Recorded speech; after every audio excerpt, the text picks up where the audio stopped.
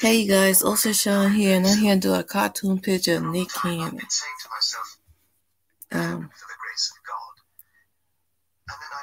We all know Nick Cannon from Wild Out. Nick Cannon.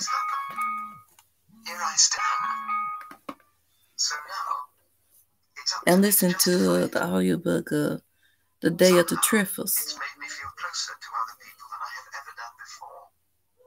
That's made me keep wondering all the time what I can do to help some of them. You see, we must do something to justify that miracle, Bill. I might have been any of those blind girls. You might have been any of these wandering men. Drawing his earline. But if we try to look after just a few and give them what happiness we can, with the we should marker. be paying back a little. Just a tiny part of what we owe. You just see that, don't you, Bill?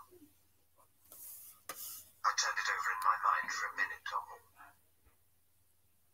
I think, I said, that that's the queerest argument I've heard today, if not ever.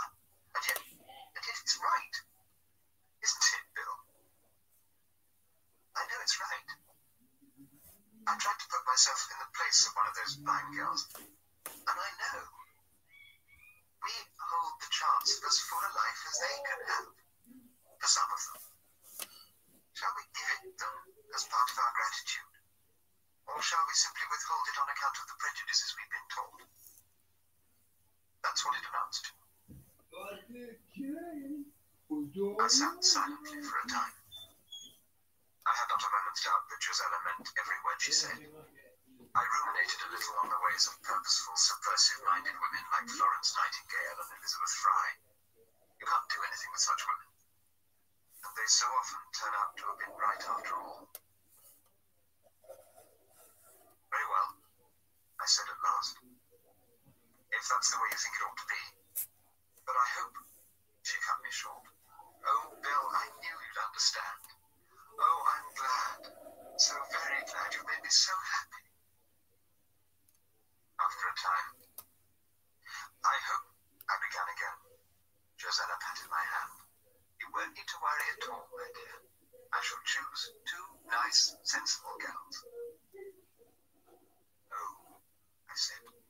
We went on sitting there on the wall, hand in hand, looking at the dappled trees, but not seeing them very much. At least I wasn't. Then in the building behind us, someone started up a gramophone playing a Strauss waltz. It was painfully nostalgic as it lilted through the empty courtyard. For an instant, the road before us became the ghost of a ballroom, a swirl of colour, with the moon for a crystal chandelier.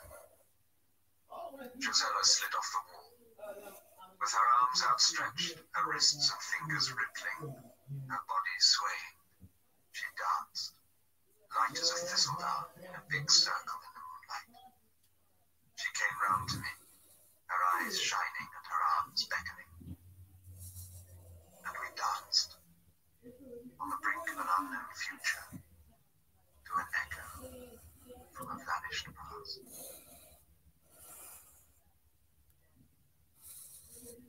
Chapter 8.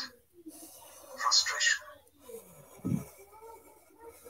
I was walking through an unknown deserted city where a bell rang dismally, and a sepulchral, disembodied voice called in the emptiness.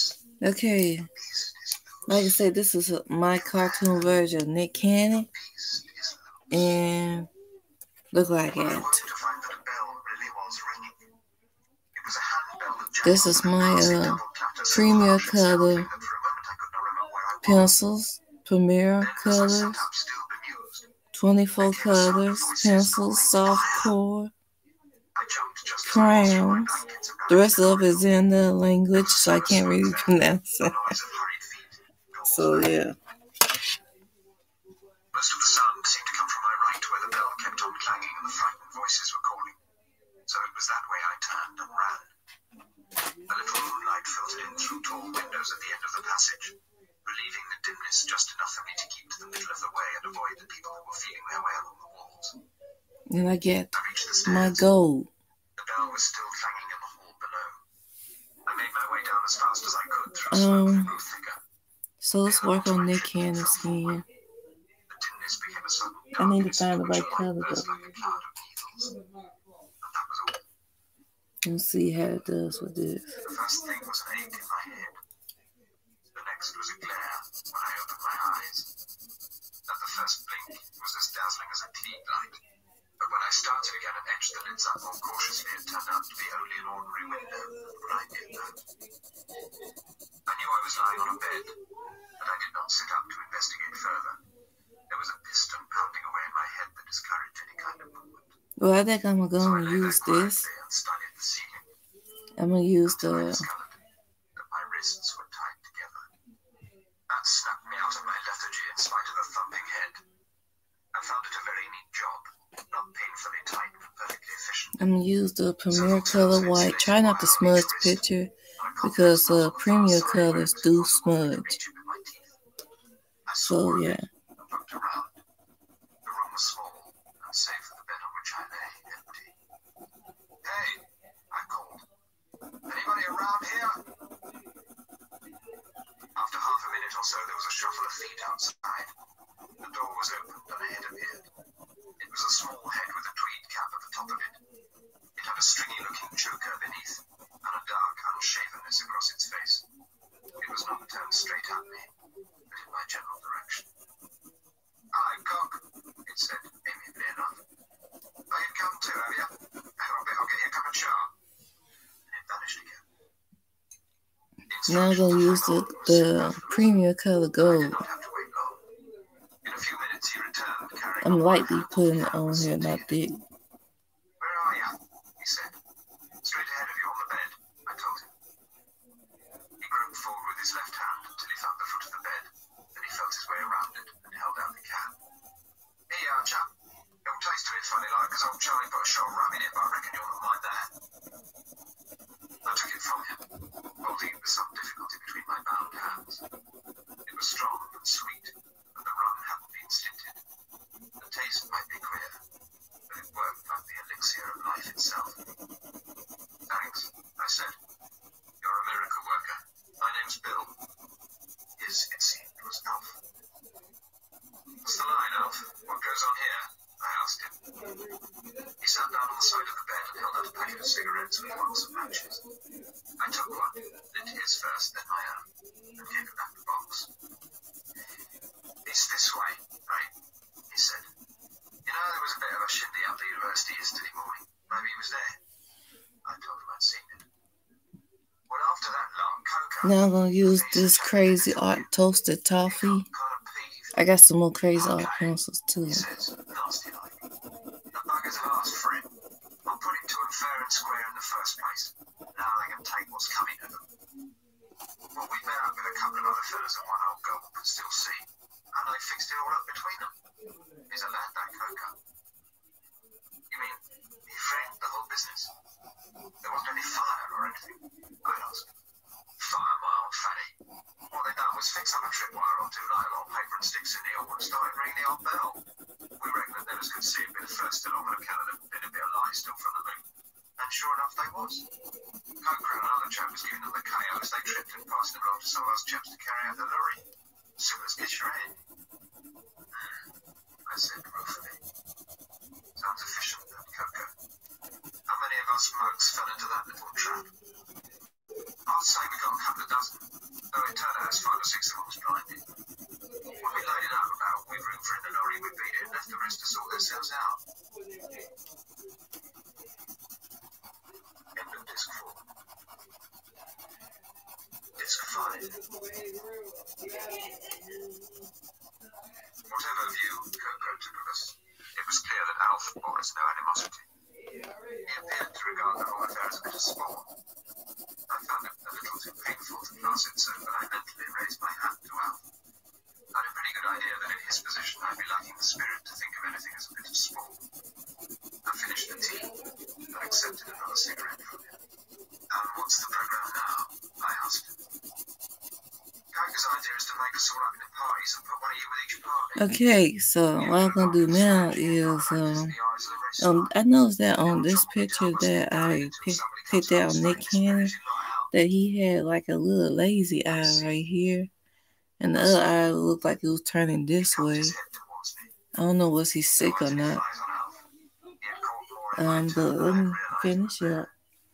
I'm gonna get the Didn't recognise the enemy Premier color white and go I don't over know certain what areas Coca of his said. face. Coca, it seemed, had not been committing himself to details. Alf Around his examined it. nose and If you ask me, I reckon around there his ain't nobody cheeks killed and him. stuff. If there was, they'd have been here before this. Upper part of the Different eyebrow, if we was in some little which town we're in not London. gonna really do just yet. Stands to reason they'd come here for anywhere else. Okay, so now The way I see it, they ain't come let me yet. get the And that means they ain't never gonna come.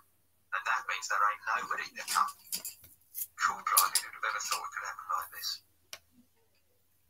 I didn't say anything. Alf wasn't the sort to be jolly. let me get the crazy eye brown and go start doing some shading around certain areas of Nick Cannon. So good. This cartoon that we are doing There still is a of chance Nick that people Cannon. from somewhere abroad. He shook his head. They'd have come before this. They'd have had loudspeaker cars round the streets telling us what to do before this. No, chum, we've had it. There ain't nobody nowhere to come, that's the fact of it. He was silent for a while then. I wonder. Well, about our life while he lasted, he said. We talked a little about the kind of life it had been for him. He'd had various jobs, each of which seemed to have included some interesting undercover work. He summed it up. One way and another, I didn't do so bad.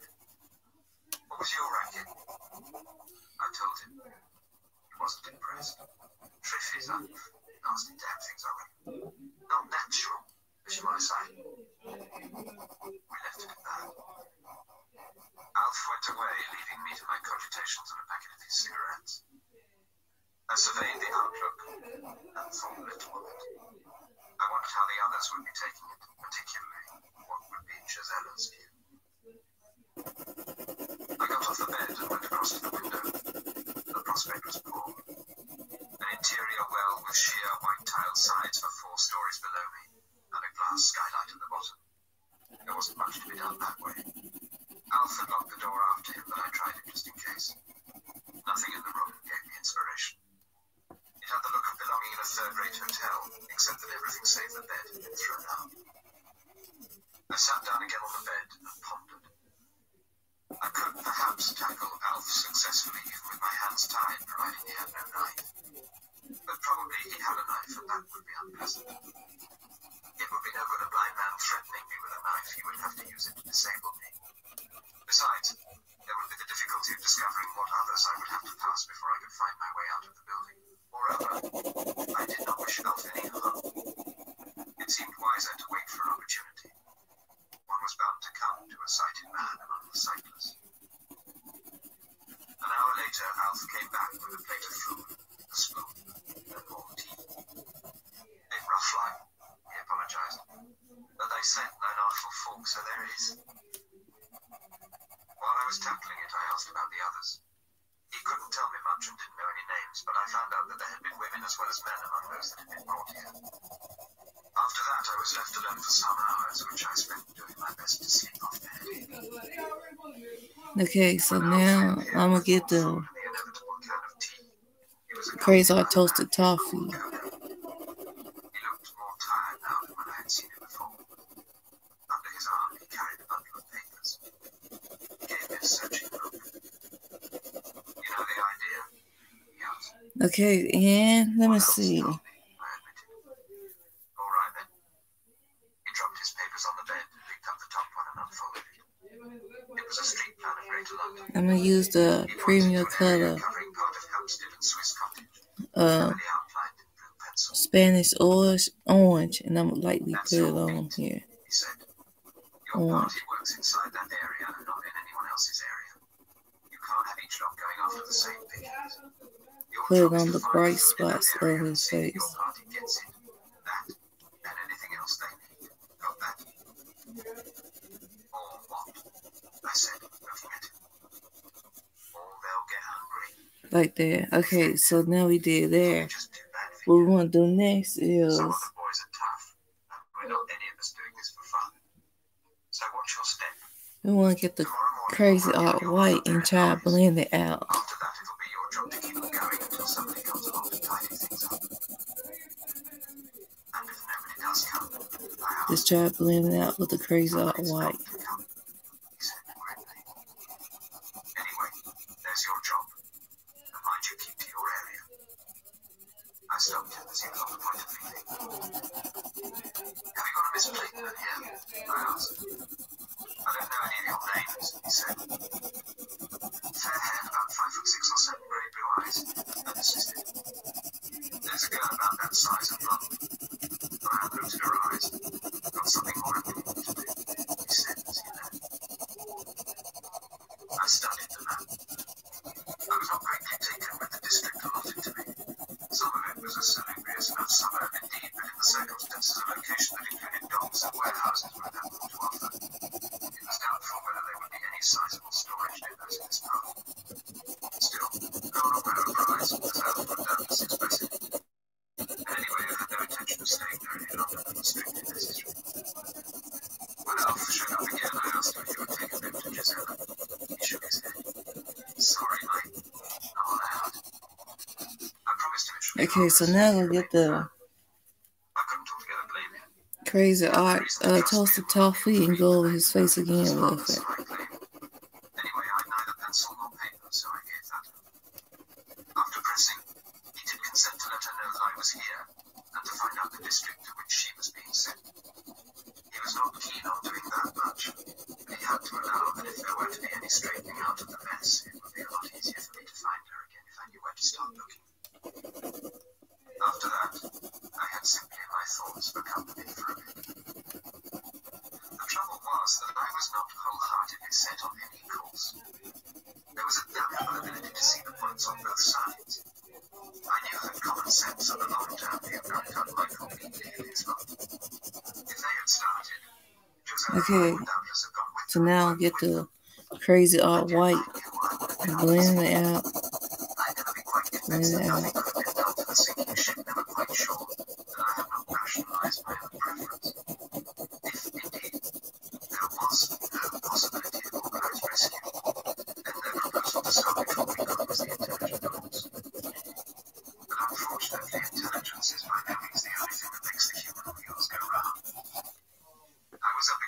Okay, so now what I'm going to do is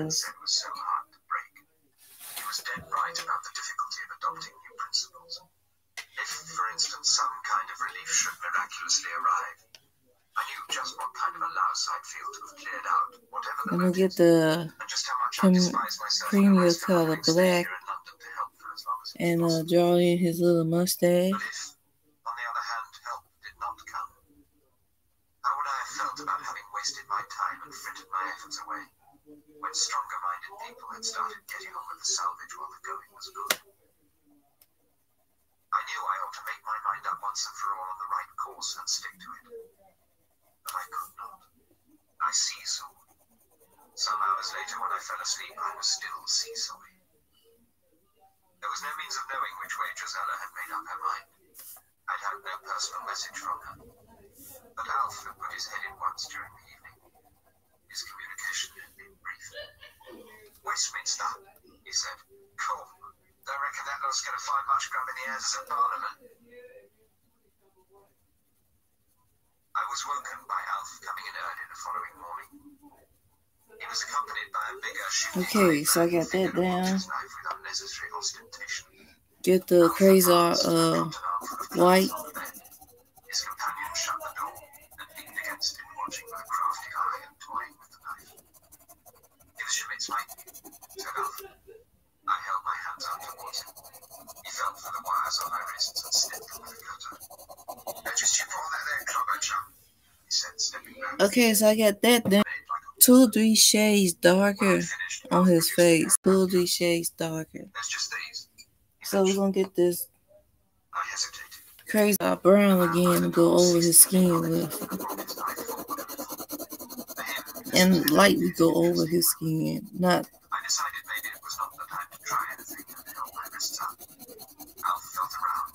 because you don't want to make a dramatic change. In his face.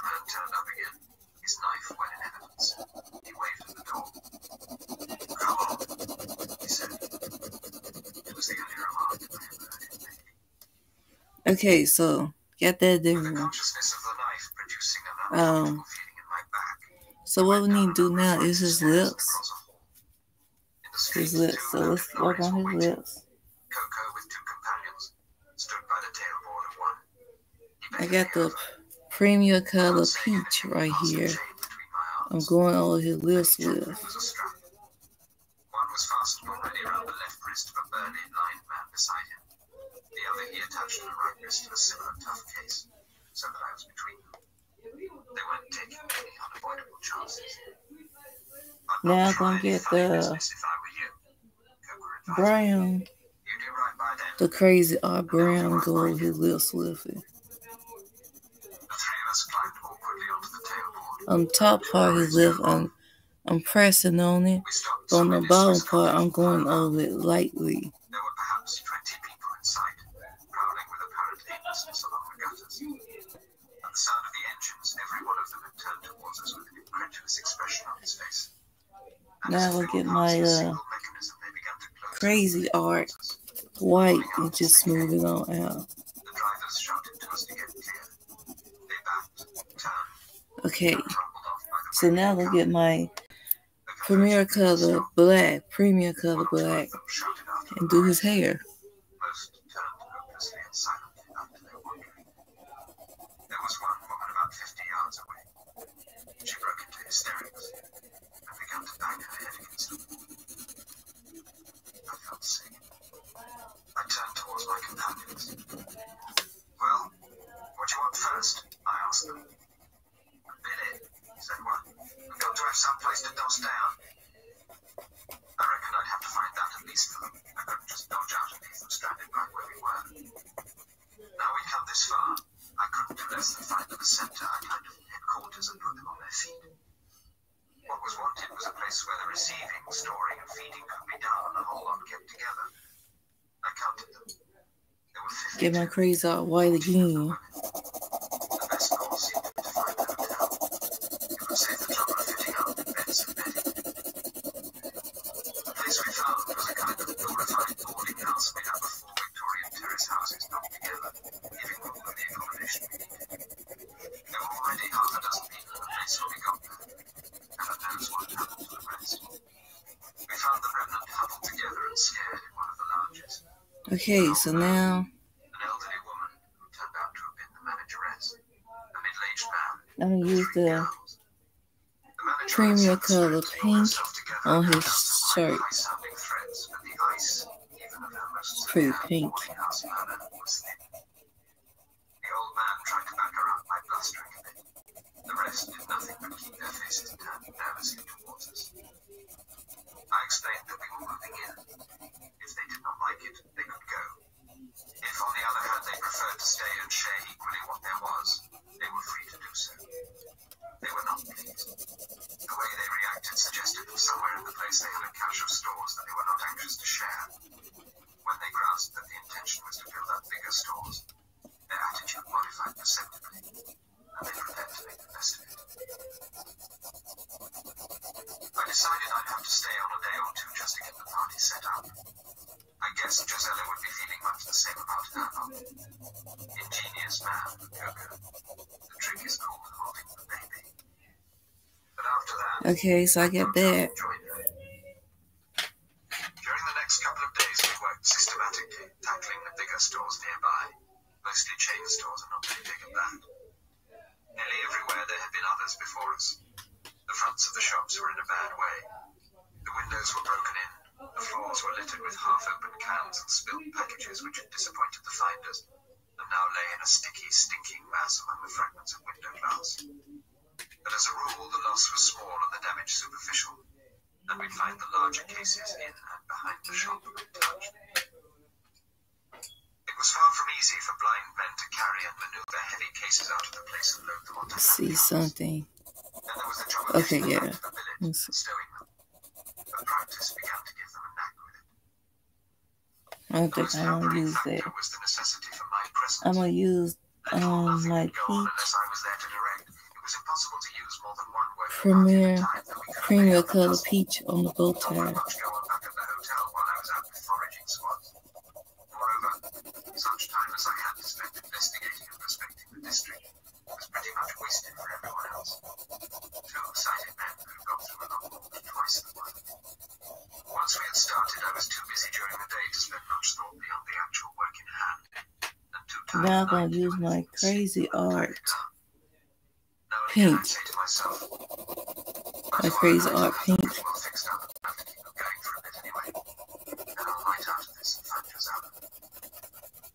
That sounded all right. And every day it was tomorrow that I'd be able to do it. And each day it became more difficult. Some of them had begun to learn a bit, but still practically nothing from foraging to can opening could go on without my Okay, so now I'm just going to get some gray and color his suit gray and let's see. And I think that's it, you know. None of it was their fault. That was what made it difficult. Let's see, Some of them gray. were trying so damned hard. I just had to watch them, making it more and more impossible for me to play the skunk and walk out on them. A dozen times a day I cursed the man Coca for contriving me into the situation. But that didn't help to solve it. It just left me wondering how it could end. I had my first inkling of that, though I scarcely recognized it as such on the fourth morning. Or maybe it was the fifth, just as we were setting out. Having a hard time finding gray. Too sick up there. Pretty bad, she thought. My two watchdogs did not like it. Listen, I told them, I've had about enough of this chain gang stuff. We'd be doing a lot better than we are now without it anyway. And have you slinking off to join your old mob? Said someone. Oh, don't fool yourself, I said. I could have slugged a pair of amateur guerrillas any hour of the day or night. I've not done it because I've got nothing against them other than there being a pair of dim-witted nuisances. Yeah, one of my attachments began to expostulate. But I went on. I don't think this one. I'm just gonna use my crazy worn gray because I don't think my premier color comes with gray. I bought the small set, not the big set, so I'm just gonna use this one, and I'm not gonna make no stripes lines or anything. I didn't even add details to his bow tie. So yeah, okay, so. I could think of nothing but to direct that they should be carried to an empty house nearby, and to tell one of the women to look after them as best she could. That was the beginning of a day of setbacks. The next, of a very different kind, happened around noon. We had cleared most of the food shops close to us, and I decided to extend our range a little. From my recollections of the neighborhood, I reckoned we ought to find another shopping street about half a mile to the north, so I led my party that way. We found the shop there all right, and something else too. As we turned the corner and came into view of them, I stopped. In front of a chain store grocery, a party of men were trundling out cases and loading them onto a lorry.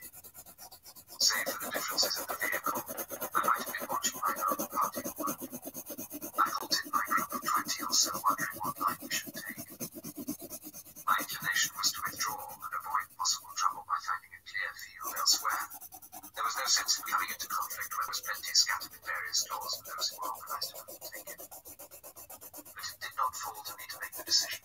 Even while I hesitated, a red-headed young man strode confidently out of the shop door.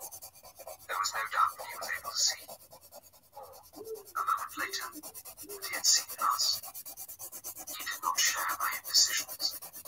He reached swiftly for his pocket. The next moment, a bullet hit the wall beside me with a smack. Arthritis in my hands, man. His men and mine turning their sightless eyes towards one another in an effort to understand what was going on. Then he fired again. I supposed he had aimed at me, but the bullet found the man on my left. He gave a grunt as though he was surprised, and folded up with a kind of sigh. I dodged back round the corner, dragging the other watchdog with me. Quick, I said, give me the key to these cars. I can't do a thing like this. Okay, so this is my cartoon Nick Cannon. And I hope you guys enjoyed it. I really... Hold on a minute. I really am enjoying the Day of the Triple audiobook. I love it. It's very entertaining. You guys, whoever watches this video, really need to take time out to check the book out because it's great. I mean, it really is great. It's fantastic.